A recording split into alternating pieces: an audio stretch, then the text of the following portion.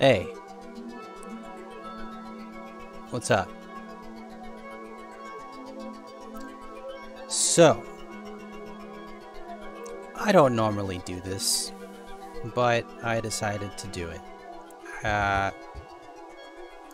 Wanted to share my experience so far with mining.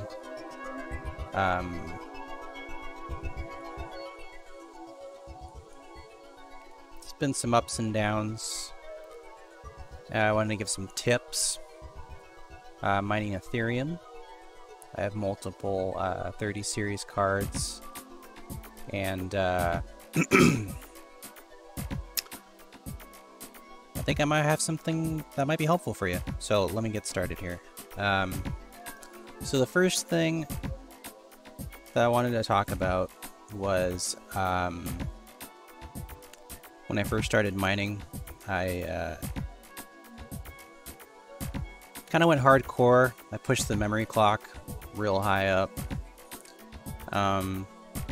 So far it was okay, but I think I killed one of my cards. Like it won't. It's really weird. Like it's as if it's like stuck in flash mode, but it still displays out. It's a 3070 EVGA, and it doesn't have a dual BIOS or V BIOS, whatever. So I can't just like flip the switch on it. So that really scared me, and so I was thinking of a different strategy also, because it's starting to get warm where I am, and I don't live in a very ventilated apartment. So I was like, how can I do this? So I was like, I'll just lower the power real low and like just tweak the memory. So like before I was like pushing the memory. Here, I'll just show you. Hold on. Let me pull up my rig info here, or just like my rig screen.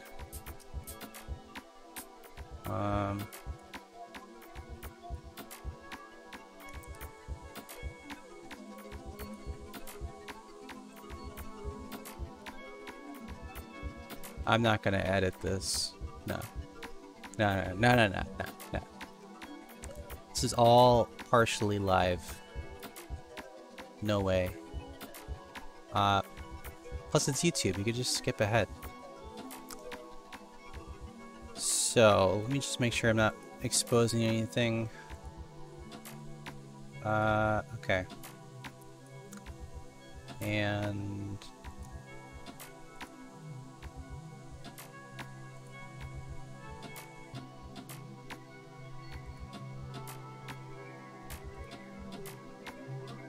okay. I think this is fine with my head like this. Right? Why not? So, like, here's what was going on, okay? I used to tweak this thing all the way up to like, 1450. I'm not doing it now. And then I would like,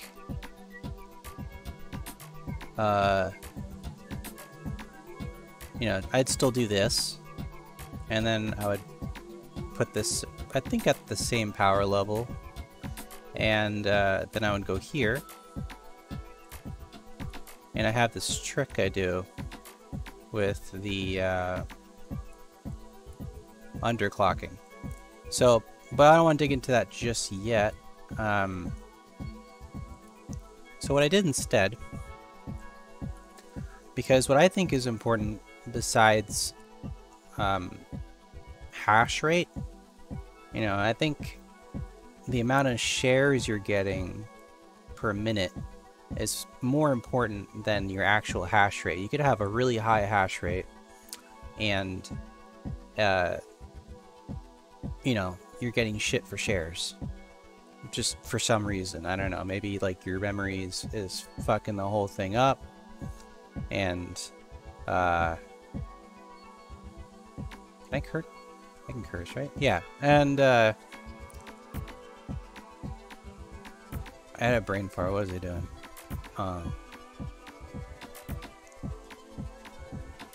Oh yeah. So shares per minute is like way more important. Okay. Because that's what's getting sent to the mining pools. So you don't want to have a low share per minute. So what I mean by that is, like, I'm using TREX miner, right? Now you can see here it's showing me shares per minute and the average, right? So with my setup before, where I was like pushing the video cards way up, I was averaging about, I think, 5.5 5.5 shares per minute, but I was pushing the cards to the limit, right? And so they're gonna die a lot faster. So you gotta think about longevity. I'm not a guy that can just easily tear apart a video card and do all the thermal pad stuff. I'm gonna have to do it, but I don't want to do it that often. I'm like an average miner. I'm like a novice here, okay? So my strategy now is even though I have powerful cards, I'm going real low. So you can see the hash rate is not at the maximum, it's 55, but I've only sacrificed about, what is it, 0.7 shares per minute, which is not that big of a deal when you look at it in the long run. Like, it doesn't make that much more money. And the return you're getting for damaging your cards, it's not worth it, in my opinion. Nah, it's not worth it. So I was like, and I saved a bunch of money on electricity, because look at this. 109 watts, 104, and I can actually get this lower. The reason it's high right now is because it's like warmer in my apartment, which is like a whole other thing. I noticed, like, as soon as it gets hot, it's like more difficult for the memory to work like a human. You get hot, you don't want to do anything. It's the same thing. It gets hot, it doesn't want to do anything. It goes slow, and then it gets hotter. But there's nothing really I can do about it unless I just like lower the memory clock. So that's kind of the point I wanted to make, was that like I haven't really seen anybody talking about this. Everyone's always kind of like, oh yeah, plus 1300 megahertz, plus 1400, and all this stuff. I'm just like, what about plus 100? What about plus 200 or 300, and like balancing that out? Because what matters here also is kilohash per watt, right?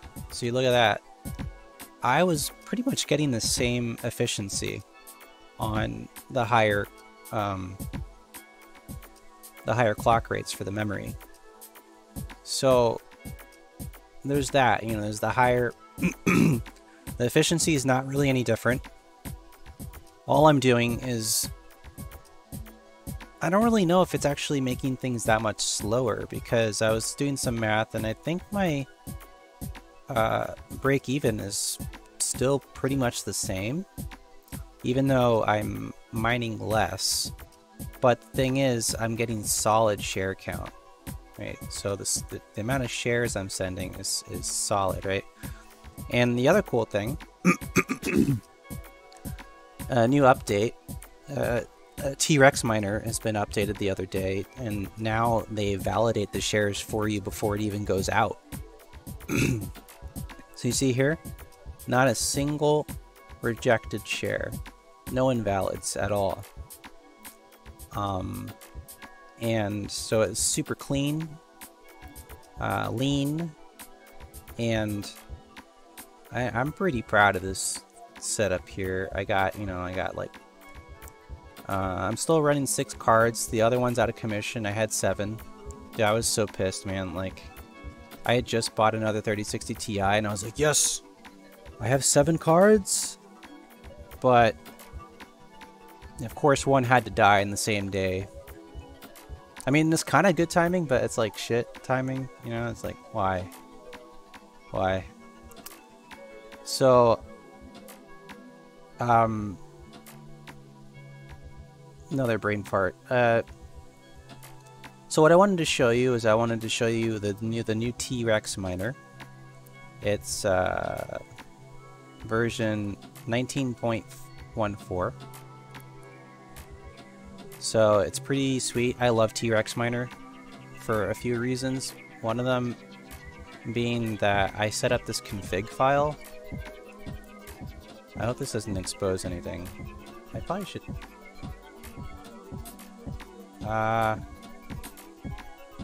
Here, hold on a second. You're gonna look at space for a second, okay? No, no, no, no, no, no. Wait. Where's that thing I had?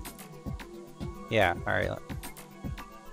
Hold on, let me just make sure I'm not exposing any security problems.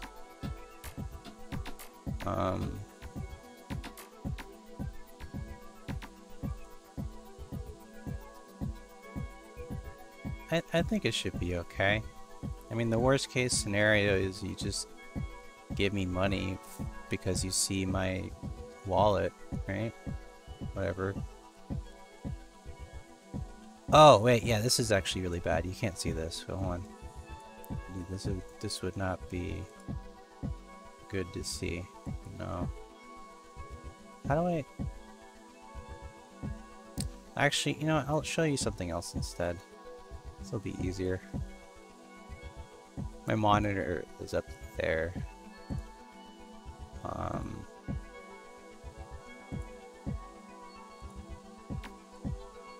Wait, no, not that. Not that. No, no, no. No! No!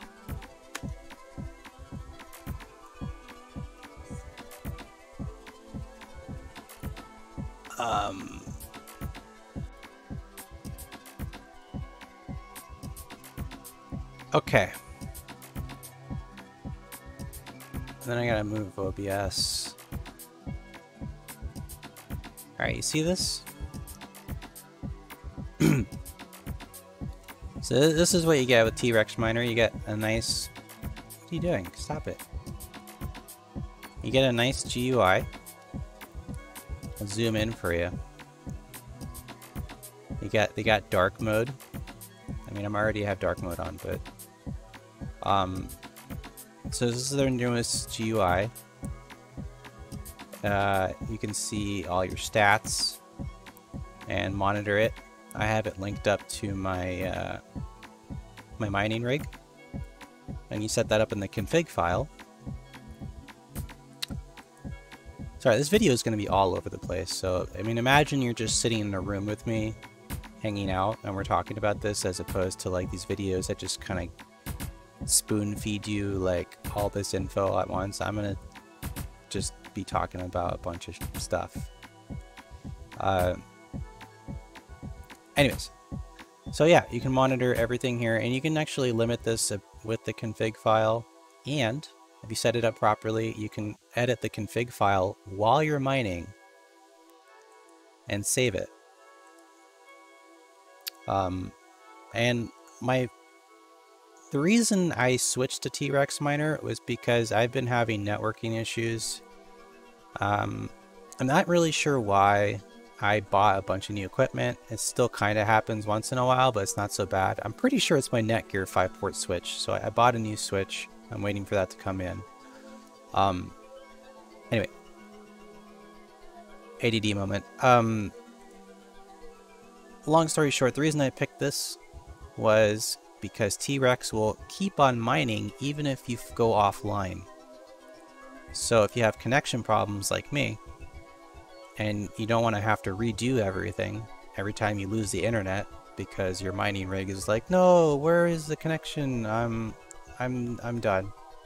That doesn't happen with TREX. It just keeps on chugging along, and it's like, I'm waiting for the internet. I'm gonna keep doing this When it restarts, I mean, it'll still be kind of janky. I mean, you might have some stale shares, but this latest update verifies all of the shares and blocks stale shares from going to the mining pool.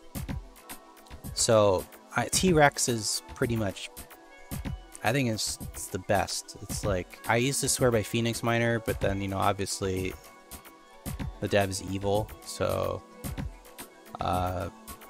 yeah.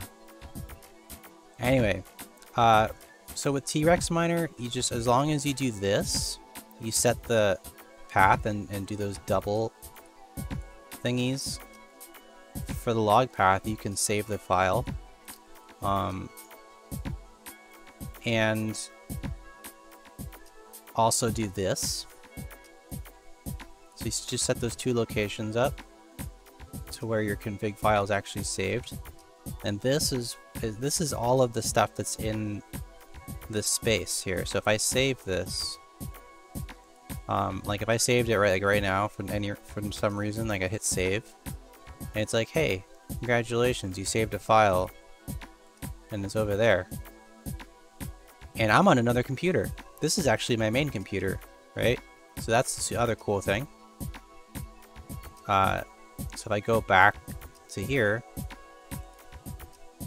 and you check out the mining rig, it shows you, hey, you saw this API call for saving your shit. It's pretty sweet, huh? I like that. Little things like that. And there's a setting here, where was it? The one that tells it to not disconnect or stop mining. Keep GPU busy. I haven't seen another miner that does this, so it'll just keep running. You lose internet, it's gonna keep on going. You gotta do some troubleshooting on your router or switch, keep the miner going. Saves you some time and effort, you know.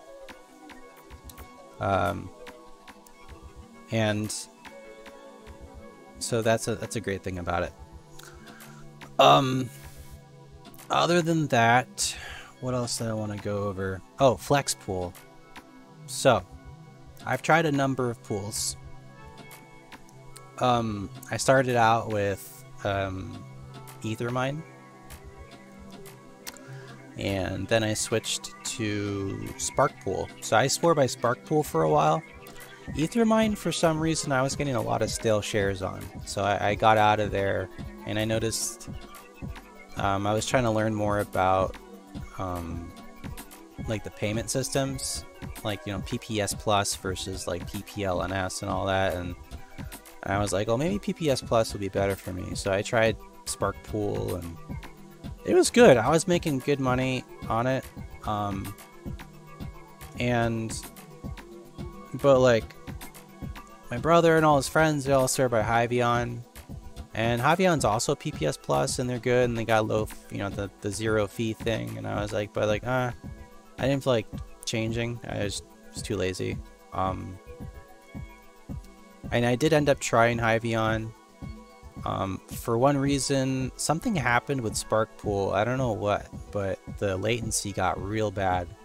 The latency was amazing for Sparkpool. It was the best latency I had. It was like 23 milliseconds or something. And so then I switched to Hyvion, and the latency is awful. I mean, it wasn't awful, but it was like not great. It's like 78 for me. I'm in California, so I don't know what the deal was with that. And as soon as I got paid out, I was like, I'm out, because of Flexpool, and I wanted to get mentally and physically and technically prepared for 1559. And I heard that Flexpool was paying out the MEV stuff, so I was like looking into it, and I'm like, is it really paying more? And it does. It actually does pay more. I've noticed a substantial increase. I think I'm making 0.4 more Ethereum per week. No, not 0.4. 0.04 more. 0.04 to 0.06 more Ethereum. And that's after reducing my hash rate.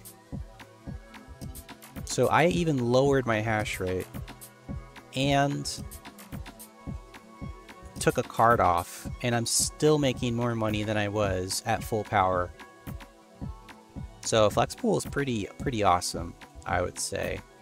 I wanted to show y'all Flexpool to see what I mean.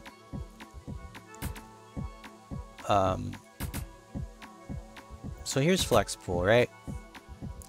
And I was watching some other videos about it, so I'll show you what I found as well to see the difference and how you can actually tell when a mining pool is paying out MEV.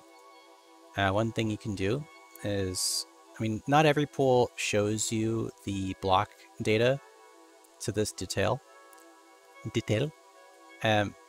But what you can do here is you select the block that was mined. Oh, wait, no, go back. You open it in another window, right? You pop that over here. Pop that over here. And then you look at the data. You look at all of the data. You look at it. And you can see, wait, what happened here? Wait, hold up. I don't want, hold on a second here. Oh, this guy has 42. What the heck? No, go back. What did I do again? You go, oh, yeah, that's right. You go to more blocks. Right. More blocks. And then it'll show you the actual reward. So you look at the block number, 942. Make sure that matches up with that block number. I don't know why I'm spacing out on this right now. It doesn't match because I refreshed it, right? So let's just bring this one up instead. So this is on Etherscan, that one that everyone always goes to. So this block, 942, the payout was 563 on Flexpool. Payout here, 563. Okay, so it doesn't happen for every single one of them, I guess. But it happens a lot. So if we go to this one, let's see, 5.16. See, I told you, this is all live. I'm not trying to lie here. Okay, see, look. Oh, but it rounded, huh? Okay, another one. I swear to, why is it doing this when I'm recording? What the hell? 4.3. 5.29. 5.29. What happened here? They're not paying out anymore? What's up? 752, 752, 563. Ah, see? There we go. Look. See? Not lying. 5.63, 752, 752, 5.47. So they paid out 0.2 more ether on this one. I don't know how it works, but they're paying out more. I guess not every block, but a lot of them. Like if you go to the next one, we go to 607, straight out. 607, 607, this is 582, 58, oh. Maybe it's like every other block?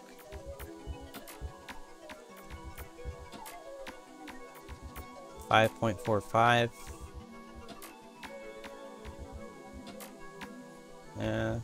Yeah, I don't know. I don't know what governs this whole thing, but I've noticed in my payout, or at least like my calculation, that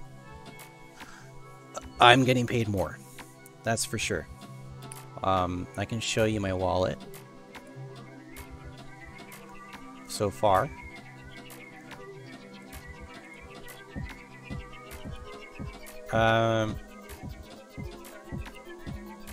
So this is leftovers from before, but it's pretty low. I mean, I'm still like 99.6. When I was like at my peak of doing the shenanigans I was doing, I was like falling into like 98%, like 98.5% valid shares. And as soon as I reduced the memory and TREX came out with that thing, which was like yesterday, I started doing it. It's pretty much just annihilated all of the crap shares. And the other cool thing is that you can actually, well, you can, I don't want to show you, I'm not sure if there's something private in there, I forgot. But you can customize how much you donate to the pool. And it can go down to like nothing, 0. Which is not cool. I mean, you should at least pay them 1%, like a decent human, you know. They're doing it, providing a service. But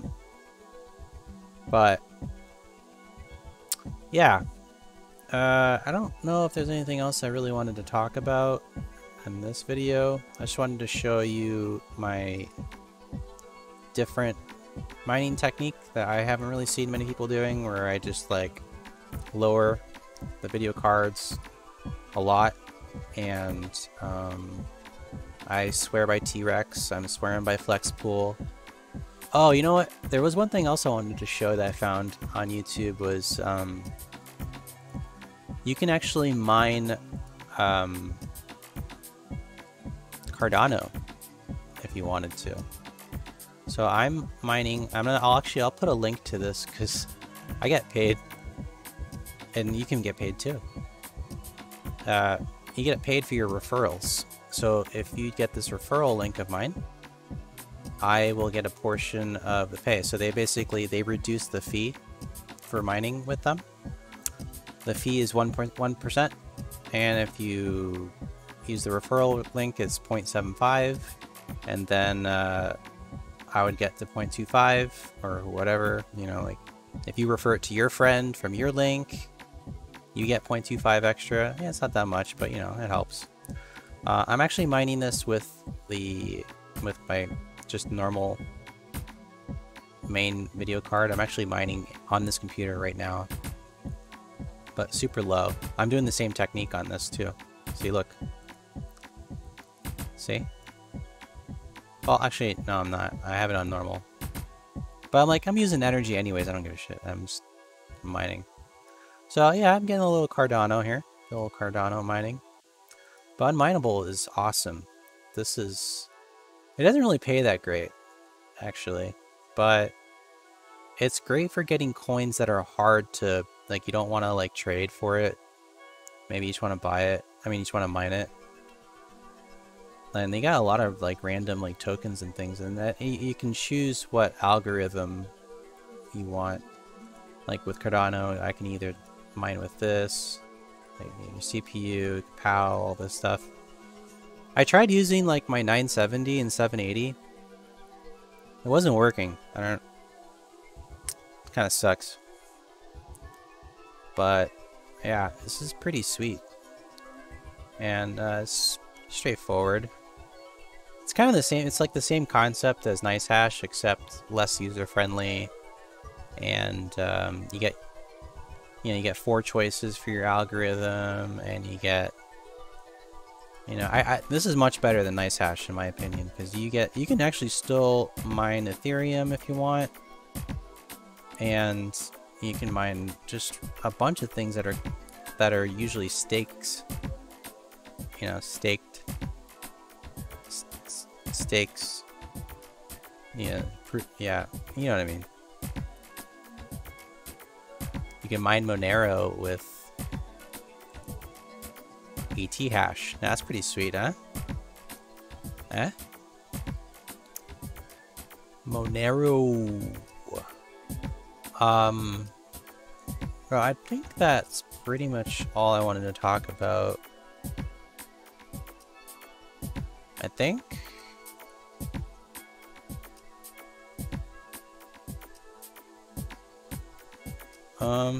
I would show you my rig, but I don't really feel like moving the camera. But yeah, if you have any questions, leave them in the comments. Down to meet more people. I'm not here to make money. This is not a job for me. I mean, crypto is kind of turning into a job, but like this YouTube thing, I'm just posting for whatever. So yeah, thanks for hanging out. Thanks for listening. If you got any advice, whatever, let me know. Peace out, yo dog. Man.